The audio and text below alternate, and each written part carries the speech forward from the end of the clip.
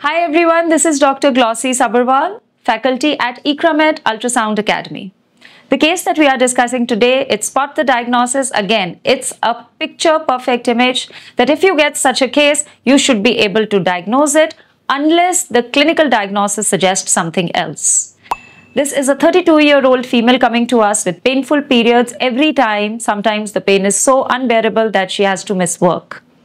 A mother of one and planning conception also. If you look at the first image is of transvaginal ultrasound that shows a well-defined unilocular cyst in the ovary.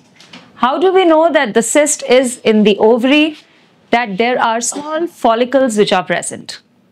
So that shows that the cyst is within the ovary. It has got low-level internal echoes. There are no septae, there are no solid lesions seen.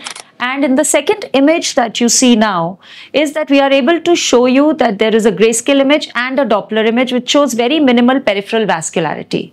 Now, such a case, if you are getting it on ultrasound, the first and foremost that should be that you are able to, it's a spotter diagnosis, that this is an ovarian endometrioma.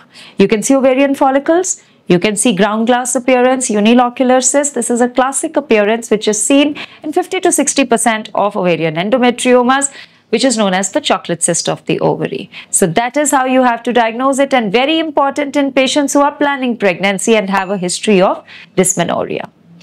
Keep a follow-up of such patients. You can medically and surgically treat them and follow it up with ultrasound. Stay connected with us for more cases. Thank you.